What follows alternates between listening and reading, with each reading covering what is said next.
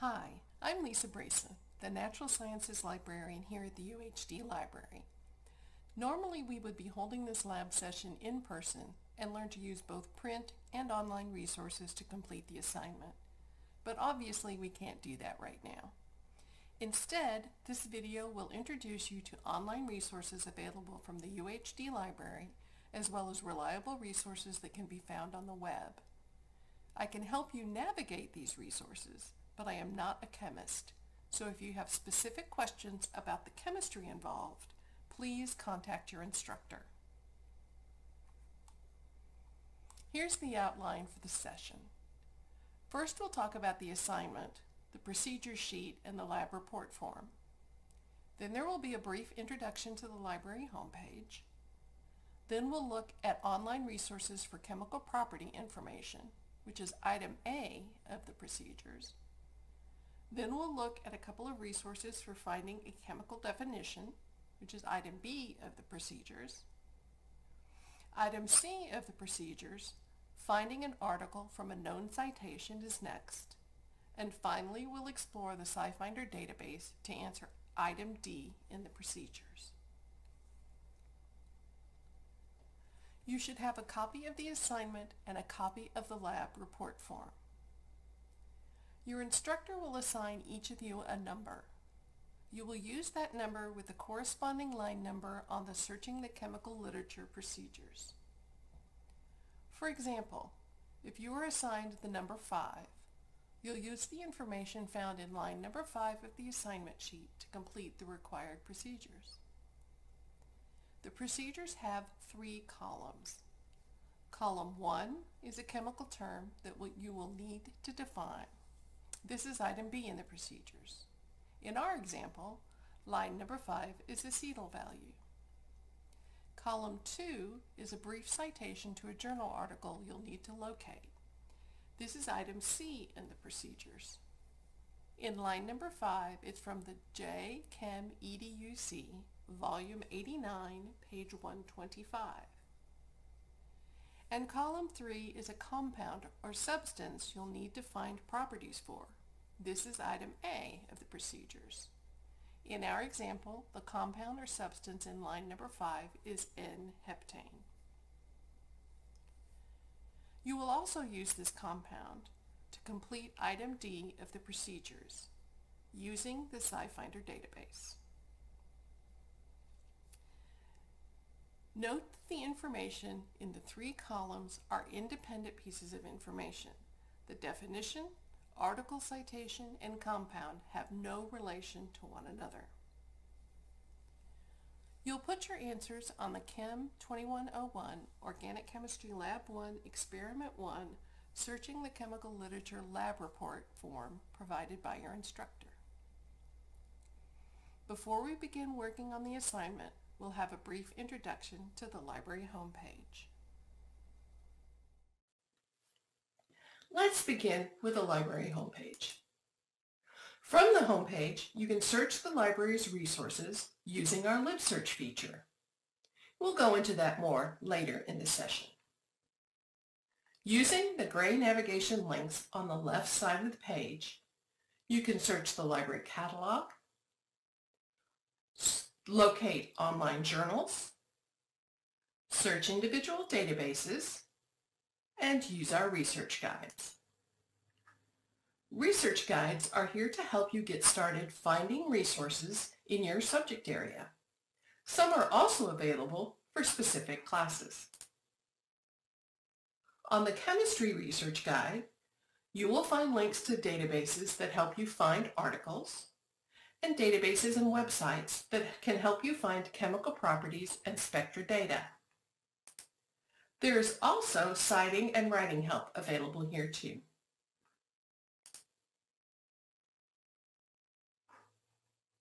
One of the most important parts of the library homepage is the Ask-A-Librarian section on the right side of the page. This will list all of the ways you can contact a librarian, including our 24/7 chat service, which is available at 3 a.m. or on the weekends or even on holidays. You will be chatting with a librarian that has access to all of our resources and can help you with any questions you have. If they cannot answer your question immediately, they will forward it to someone who can help you. You can also reach us by email or make an appointment to speak to a librarian in person, by phone, or via Zoom. In-person appointments are available only when the library is open to students. You can check our frequently asked questions list to see if the answer you need is there. You can always contact the librarian if you don't find it. If you have any trouble accessing one of the library's electronic resources, please fill out the Report Access Issues form so we can address your problem as quickly as possible. A research guide has been created to assist you in completing this lab. From the library homepage, use the gray navigation menu on the left and click on Research Guides. Look for course guides at the bottom of the guides list. Choose CHEM 2101 Organic Chemistry 1 Laboratory. This guide contains links to the online resources we'll be talking about. Each section lets you know what kind of information you can find in the resource listed. Item A in the procedures asks you to locate 10 properties for your compound. Properties 1 and 2, boiling point and melting point, require 2 references. So that means you'll need to find both boiling and melting points in 2 online resources. The other properties require only 1 reference, so any of the online resources discussed may be used to find these properties. The sample compound for this online session is formaldehyde. When you're accessing UHD library resources from on campus, you'll need to log into the library using your network ID and password, the same ID and password you use to log into Blackboard. The first resource we'll look at is Lang's Handbook of Chemistry, which is an ebook held by the UHD library.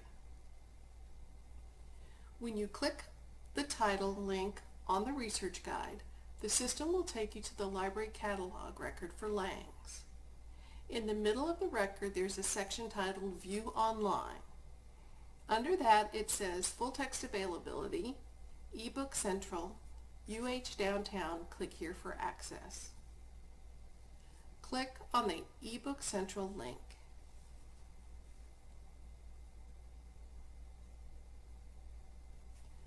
From the entry from Lang's, scroll down the page to the table of contents. Look for Section 2, Organic Chemistry. Click the Show Subsections link. Section 2.2, Physical Properties. Click the title. Scroll down to Table 2.20. This table lists the physical properties of the compounds in alphabetical order.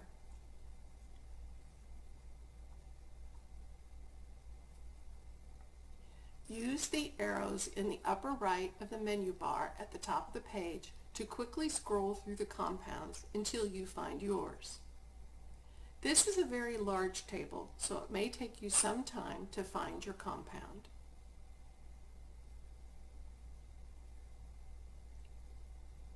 Here's what the entry for formaldehyde looks like.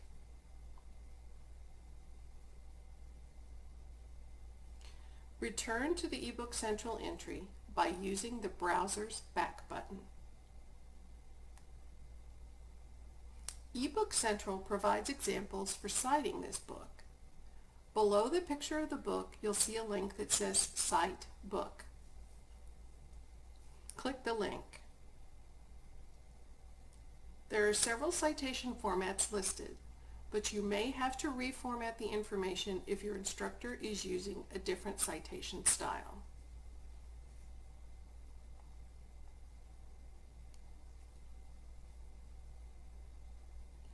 Our second resource is CHEM ID Plus. CHEM ID Plus is a database from the National Institutes of Health, National Library of Medicine. It contains more than 400,000 chemical records. It's a pretty straightforward interface. The default search parameter is automatic, which means the database will search whatever you put in the box. There's a drop-down menu that allows you to search by name, formula, and other criteria if you choose. Just enter your search term in the substance identification box and hit search.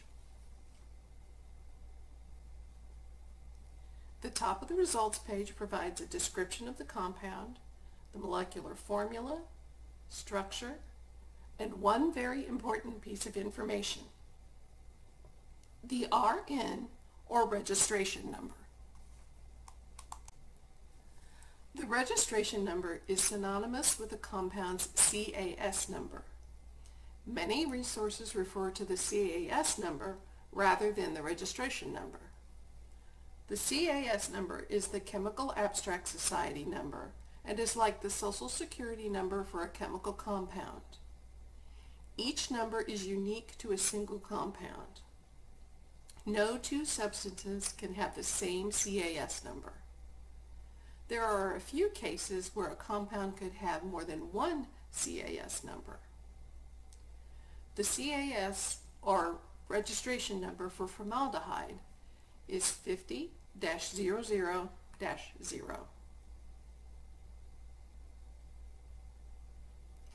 Having a specific number for your compound makes searching many of the resources we're looking at easier. Compounds can have a lot of synonyms, but they have only one CAS number, and you can use to locate information. And most resources allow you to search by CAS number. Below the basic description information, there is a tabbed area that contains more detailed information about the substance. The Names and Synonyms tab lists other names used for the compound.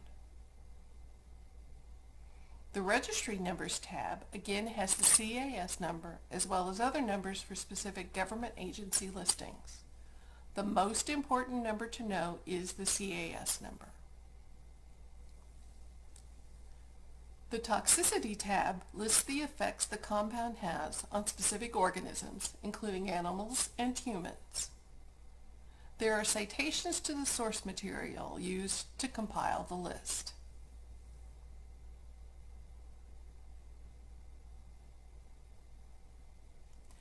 And the last tab contains some of the physical properties of the compound, including melting point and boiling point.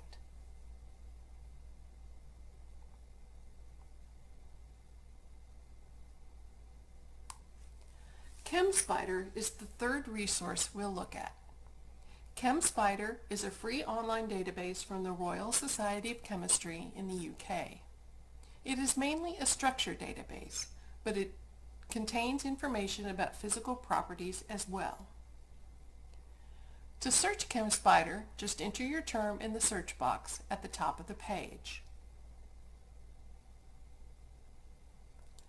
The results show the structure and formula at the top, and below that there are tabs that have further information, including the Names tab, which includes the RN number, the CAS number, for the compound 50-00-0.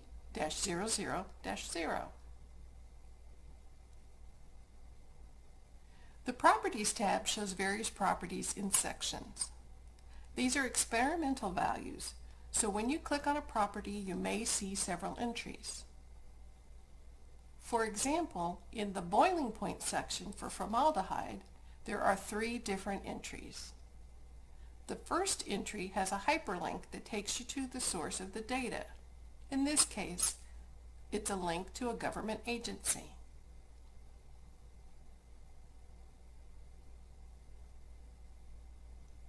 The Properties tab also has links to predicted properties that have been developed by different laboratories.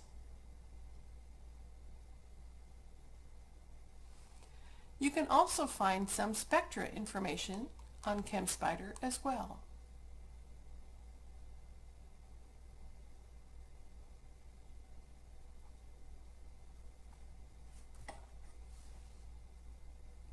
The fourth resource is the NIST Chemistry Webbook.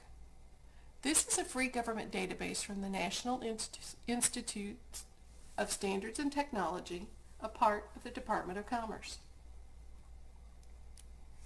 You can search this database with several different entry points: the compound formula, the compound name, the CAS number, or the structure.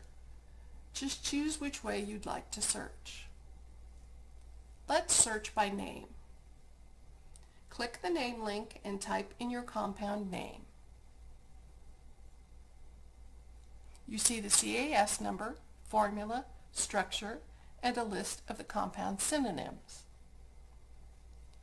Under Other Data Available, you can find the IR spectrum.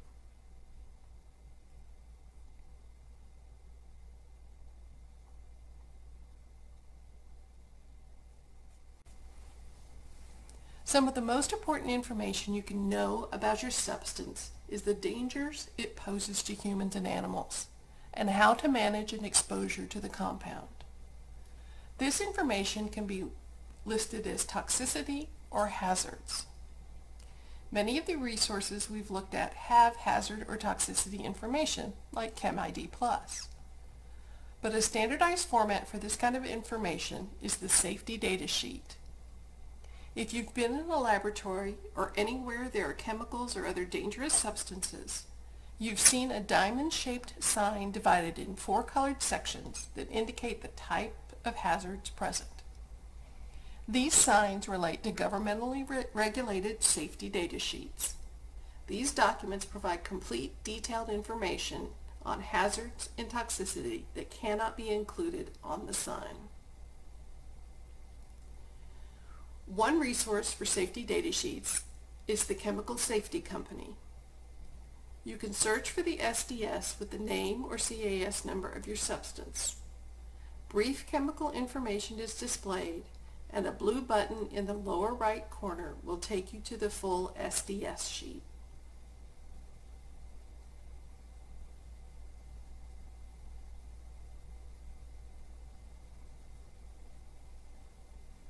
Another resource for SDS is Sigma Aldrich. Type your compound name in the search box at the top. The display lists the compound, and to the right there is a link for the SDS.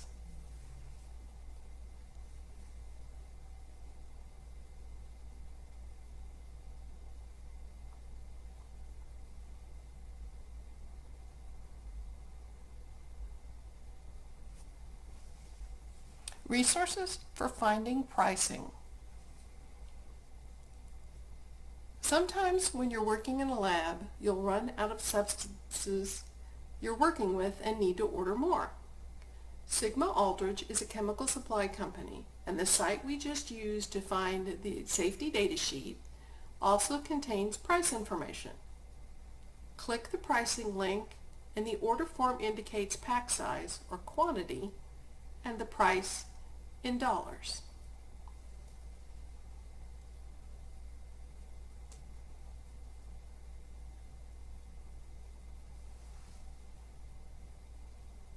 You can also find pricing information from the chemical supply company Fisher Scientific. You can search the site with the name or CAS number of your substance. Using formaldehyde's CAS number 50-00-0, look through the results for entries that show the compound structure. Entry number 3, for example. Click the link and pricing information is displayed. Be sure that when you write down the price, you also write down the corresponding quantity.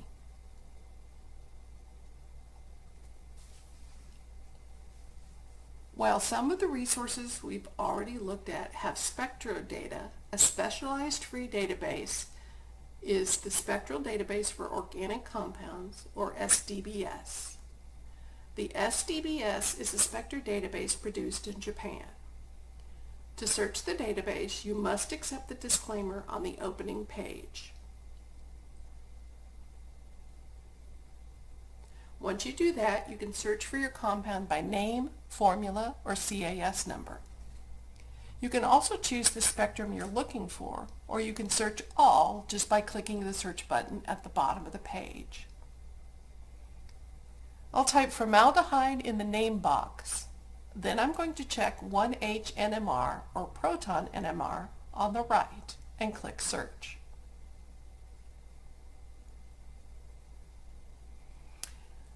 The table displayed has the SDBS entry number, then the molecular formula, and then the molecular weight.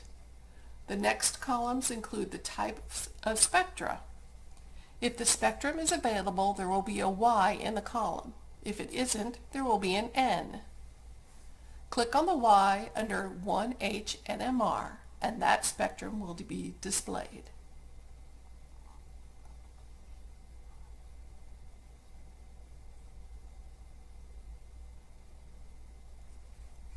You can also search all available spectra for a compound. Using the example ethanol, the results indicate that all spectrum types are available.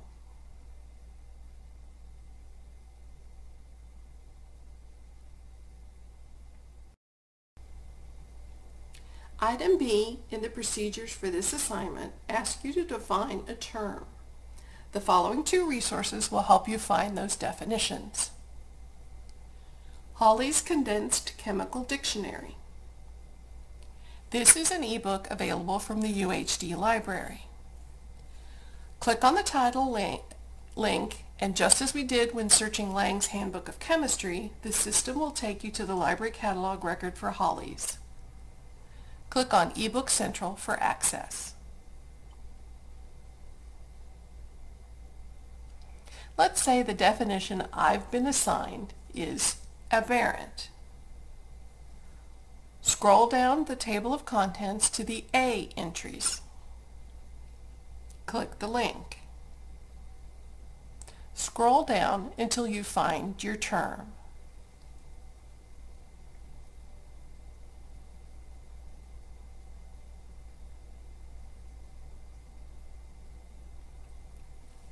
The second resource for definitions is Van Nostrand's Encyclopedia of Chemistry, also an ebook available from the UHD library.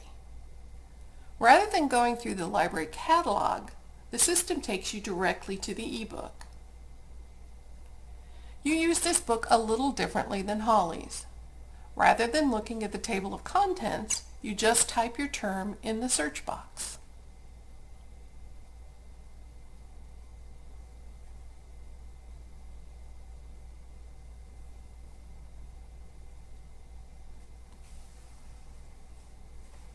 The resources we've gone over so far will help you complete Item A of your lab assignment, finding the physical properties of your compound, and Item B, the definition of your term.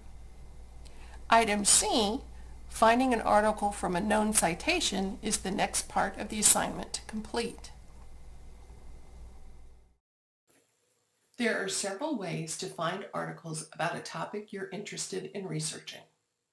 Whether your instructor has provided you with a citation to look up, or you found a citation in a book or paper you'd like to read, knowing how to look up an article with a citation you already have is a handy skill. To find an article from a known citation, first look at the citation itself. Your citation will have, at minimum, the journal title abbreviation, the volume, and the date of publication. Sometimes you'll have a complete citation, including author, title, and issue number. In this example, the parts of the citation are labeled. Tellinghusen, J., the author, 2016, the year of publication, using least squares to solve systems of equations, the article title, J. Chem, EDUC, the journal title abbreviation, 93, the volume number, 6, the issue number, and 1061 to 1067, the page numbers. In order to locate the article, the most important piece of information is the journal title. Many times the citation you have will have a journal title abbreviation rather than the full journal title. When looking for articles at the UHD library, you'll need to know the complete journal title, and the easiest way to find that out is to Google the abbreviation. Put CHEM EDUC in Google. Looking at the results, you'll see that the complete journal title is the Journal of Chemical Education.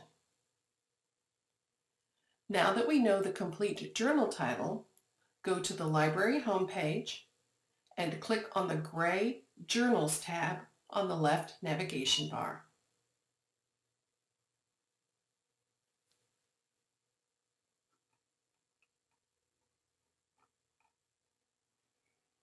In the search box, type the complete journal title. Click the magnifying glass. You'll see a list of access links for the journal title. The important thing to look for are the dates covered in each access point. In this example, there are 2 access points: ACS Publications, which cover 1924 to the present, and the SciTech Premium Collection, which covers 1994 to 2000. The example citation has a publication date in 2016, so you would choose the first option, ACS Publications. When working with library resources from off-campus, you'll need to log in with your UHD network ID and password, what you use to access Blackboard. That lets the system know you're a UHD student.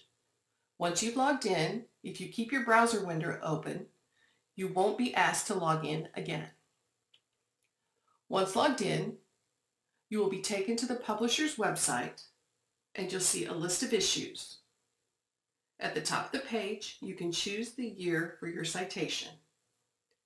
Click the 2010s, then 2016. Each issue from that year is listed with the latest issue listed first. The example citation is from Volume 93, Issue 6. So find that in the list of issues.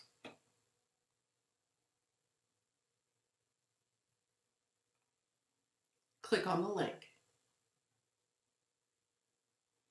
The table of contents for that issue is displayed.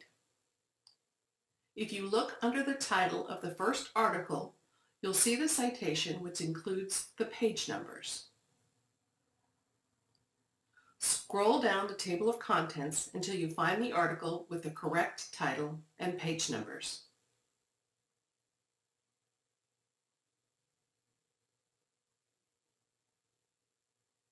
To see the full text of the article, click on the article title. Here you'll see the article abstract. Under the citation information at the top of the page, there's a blue PDF button. Clicking that button will load the full text PDF of the article. The PDF can be downloaded to your computer or saved to a USB drive.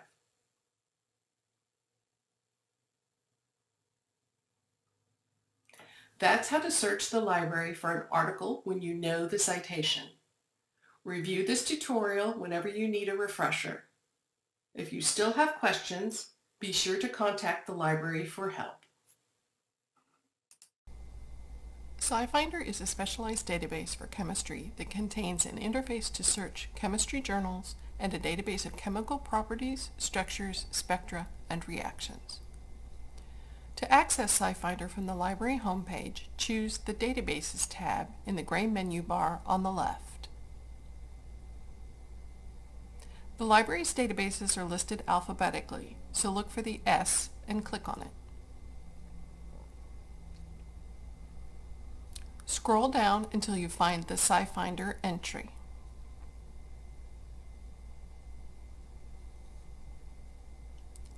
Below the name of the database, you'll see a note that indicates you need to create an account with SciFinder to use the database. The registration hyperlink is labeled "Click here to register."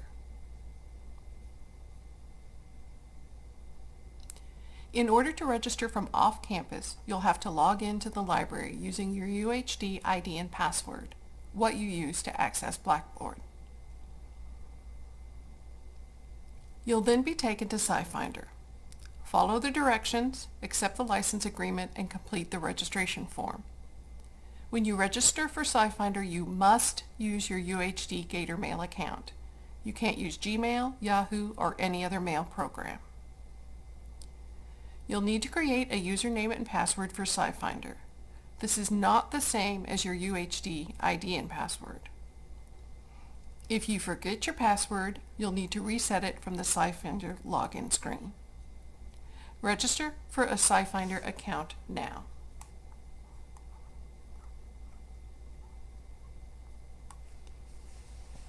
You will receive a confirmation email from SciFinder to your Gator Mail account. This can take a few minutes. Once you receive your confirmation email, you're ready to use SciFinder. The next time you want to use SciFinder, just click on the database name and you'll be taken to the SciFinder login screen. If you already have a SciFinder account with UHD, you don't need to re-register. If you have a SciFinder account from another college or university, you will need to re-register using your UHD Gator Mail account. Log in to SciFinder. There are 3 components to SciFinder. Component 1 is References. This section is used to locate citations to thousands of journal articles, patents, and dissertations. Component 2 is Substances. This section includes chemical property, structure, formula information, and spectra data. Component 3 is Reactions. This section lets you create synthetic reactions. In this session, we're going to focus on the References and Substances components. We won't be covering reactions. If you are interested in working with the Reactions database, SciFinder has an online tutorial available.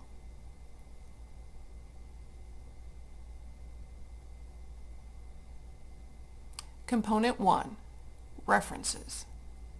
When you log into SciFinder, the default search is the References search. You can enter a single subject or a phrase to search for articles, patents, and other chemical literature. We're using the example purification of ethanol as our search. Type your search in the search box and press the search button.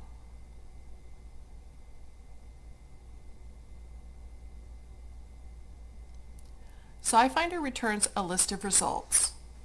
These results look different than those from most databases. SciFinder searches your search terms as a phrase. So SciFinder is searching for results that have both the concepts purification and ethanol in the articles. In the SciFinder results list, this means that the first set of results are the most relevant to your search. This set usually has the least number of hits. In this example, SciFinder identified 120 records that contained purification of ethanol as entered. That means both terms are in the results. To view the records, check the box to the left of the results. Click the Get References button.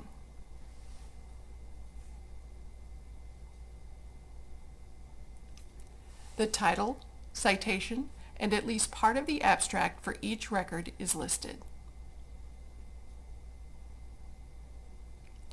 Scroll through the results and review the titles and abstracts to find articles that meet your search criteria.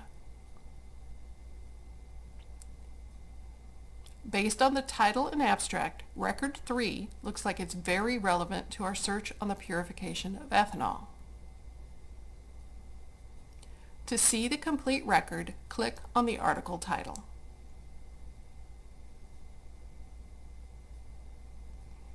The title, authors, and abstract are found on the main part of the page. The source, the journal the article is in, is found in the box on the right. Note that in the Substances box in the record, the CAS number and compound name are listed. This tells you that the compound you are working with in your search is covered in the article.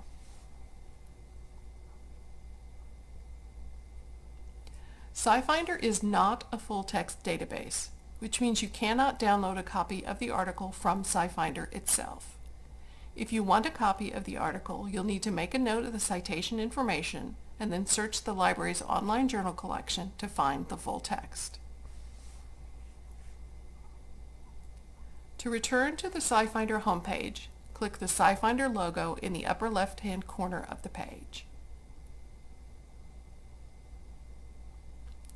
The second component of SciFinder is the Substances component. This section is used to locate specific information about compounds. For this session, we'll be using the Substance Identifier link at the bottom of the section.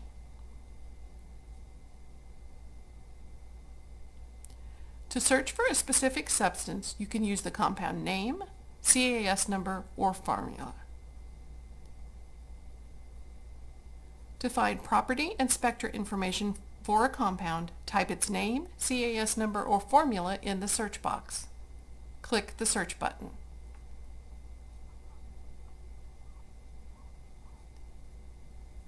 The record displayed has the compound CAS number, structure, molecular formula, and compound name displayed. Below these, there is a link to key physical properties. To find properties like melting point and boiling point, click on this link.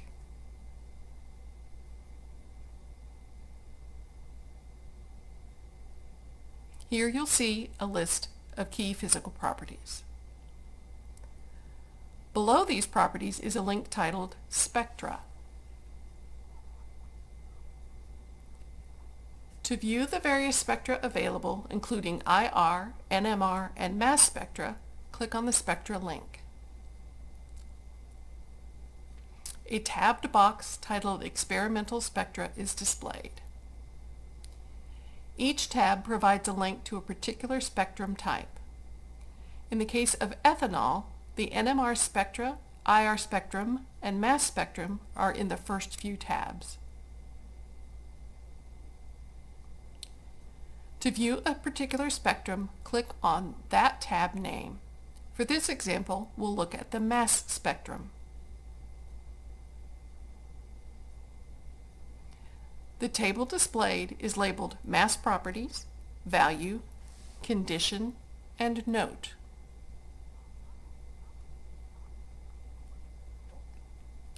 To view the spectrum, choose any of the See Spectrum hyperlinks in the Value column of the table. The different entries are just different sources for the same spectrum data. A box will pop up that displays the spectrum to the left, and to the right, information that includes the spectrum ID, which you'll need when citing spectrum data, CAS number, the formula, the CAX index name, the compound name, nominal mass, and source of the data.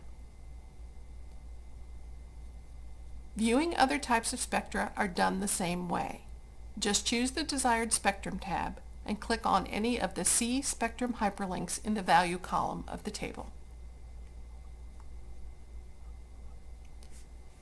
If you need further assistance searching SciFinder, please contact the library using our Ask-A-Librarian service found on the library homepage.